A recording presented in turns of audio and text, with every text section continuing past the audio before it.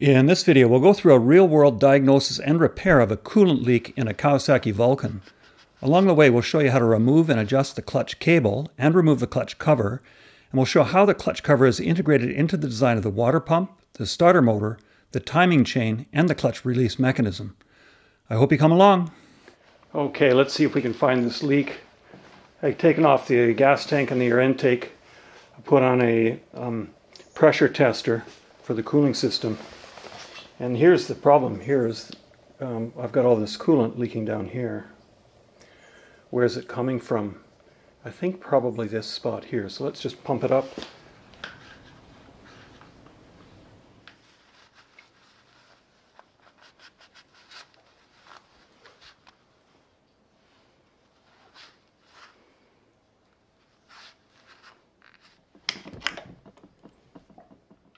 I want to make sure there's no coolant in the oil.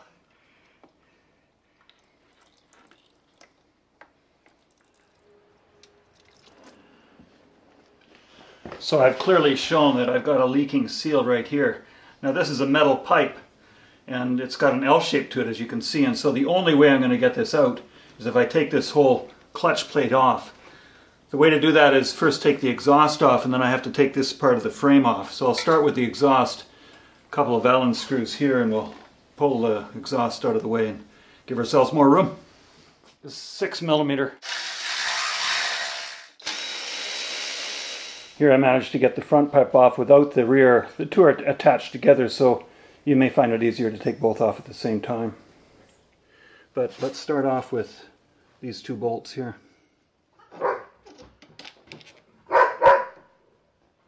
Okay, I fiddled a bit with this brake switch and wasn't quite sure how it came undone. Eventually I just took off this end, which was up in here, and then took off the other end, and now we're free. I think we're just about free enough that we don't have to take off the rest of the brake system.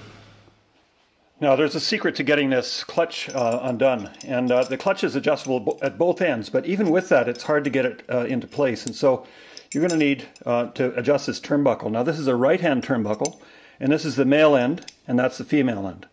And you'll need a 10mm open-end wrench and two 12s. And the first thing you want to do is put the 10 onto this, and then slide this locking nut, this is the locking nut here, all the way down to here. Once that's there, then you slide this one down this way. And as you turn this, that shortens the cover and increases the slack on the cable. Now it'll be a lot easier to get undone. Now let's do the clutch. There are 3 points of adjustment for the clutch. The first is up here at the handles, and then you screw this all the way in like so to give yourself as much room as you can. Here's a better shot of it. There's a little tab right there. I'll put needle nose on here and see if I can flick this little tab out.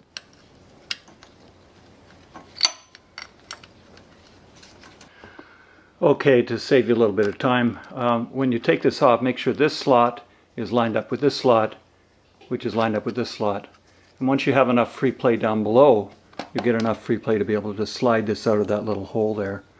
So now to get the clutch cable out at this end, the secret is to get lots of room. And once you get a lot of room, you can get it twisted sideways, and then once you get it twisted sideways, you can slide this out like that. So now the clutch cable is completely free. Then once this clutch cable is completely free, you can completely unscrew this nut here.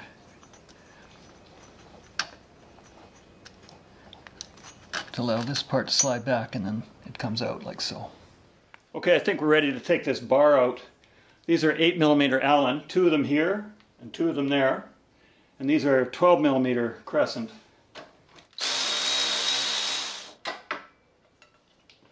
Now to the front of this clutch cover is this connection here, and rather than undo it here, which we could do, I decided to just undo the hose. Okay, let's get this clutch cover off. These are 5mm. I've learned from experience that you want to be very careful at this stage. Make sure you take them out in order and label them. This bolt here is really long. All the rest are sort of medium-sized, except for these 3. So that clip is here, and then these 3 are short. This one's a medium size. You can see the short ones. Don't get them mixed up. Okay, all the bolts are undone, and as expected it's stuck on there. And there are some little lips here that look like they might be amenable to tapping with a dead blow hammer. This baby wants to come off. Yeah, you can feel it move. Okay, now look at this. On the basis of the dealer's repair manual, I had this taped forward, but when I was pulling the case, you can see as I pull the case off, that lever moves out. So it looks like the lever has to be out for the case to come off. Alright, there we are. Okay, it took a while for these parts to come in. This is the clutch cover gasket. It looks like I've got the right one. There's my part number there. And then here are these two rubber seals, and you might be tempted to use RTV here, but remember that these seals have to retain some flexibility, because when this pipe comes off, when you take the clutch cover off, it needs to be flexible enough that these seals need to give way. And so if you use RTV, it may be a bear to get this out the next time. So I went with the OEM seals. Okay, so this next part is just painstaking. This is a carbide scraper, and this thing's a little razor blade. And you just go around and you scrape all of the gasket off as best you can. Now the case is aluminum, so you want to be really careful, and it's very interesting. These are actually, they look like helicoils to me. And so it looks like Kawasaki decided that just using the aluminum case for the bed of the threads was not good enough. They put helicoils in all these bolts, which is a good design feature, because otherwise you could end up with the kind of problems that you often end up in this situation. Now while I'm at it, let me explain to you about this water pump. This water pump has two seals to it. There's the water seal that keeps coolant out of the engine oil, or coolant away from the bearings, and then there's a deeper seal that keeps the oil out of the water pump area. And that deeper seal, if you need to change that, you actually have to take the whole motor out and split the case, so it's a huge problem.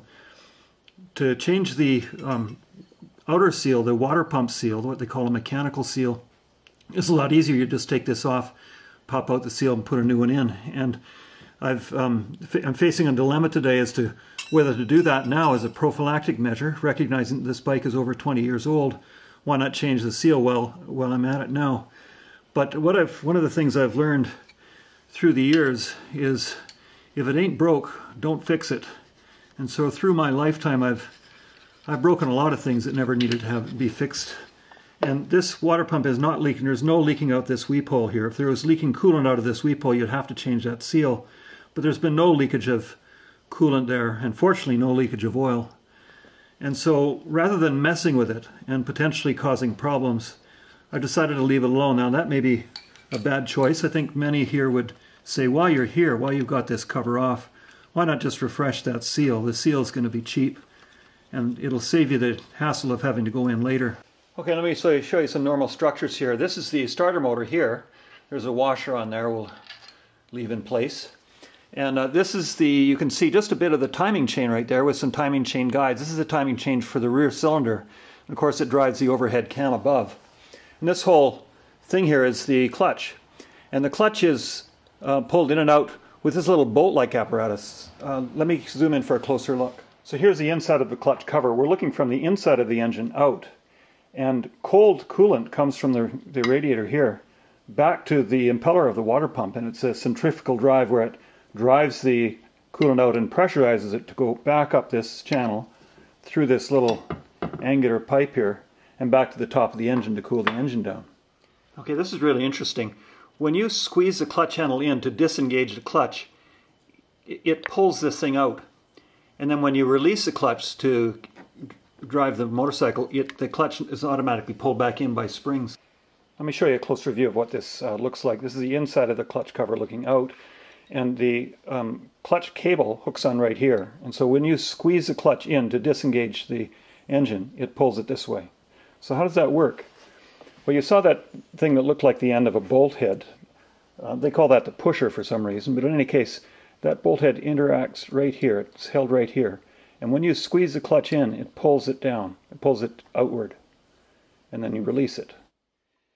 Here are the seals here, and I just wanted to point out to you, I'm soaking them in soapy water according to the dealer's repair manual.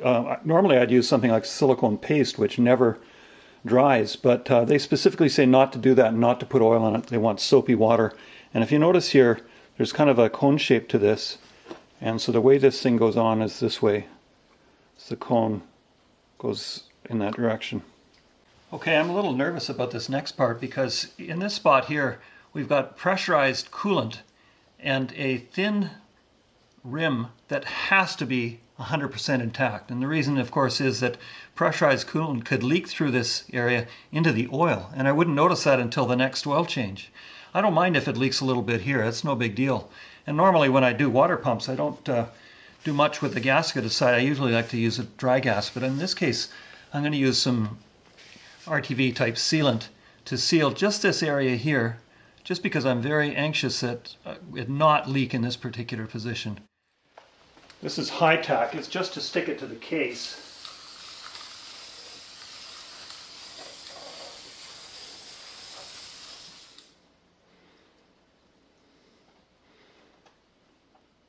There. That shouldn't be enough to cause any harm.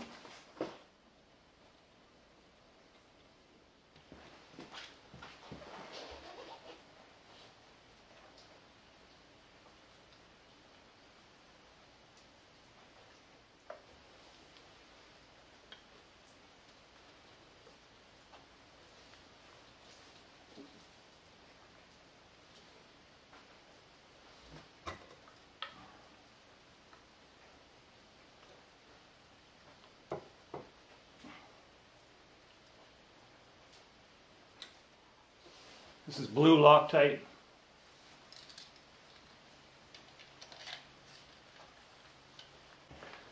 The torque spec on these cover bolts is 95 inch-pounds, so not all that tight. Once you get it all back together again, you're going to want to prime the bowl of the carb. So just shift to prime. That'll siphon fuel into the bowl of the carb and allow you to start a little more easily. Okay, so you've noticed that I've got the rear wheel off the ground with the jack, and the reason behind that is that my clutch isn't necessarily adjusted, and I don't want the start motor to cause the bike to jump when I start it. So I'm going to start it in neutral and then shift it into gear and make sure that my clutch is appropriately adjusted.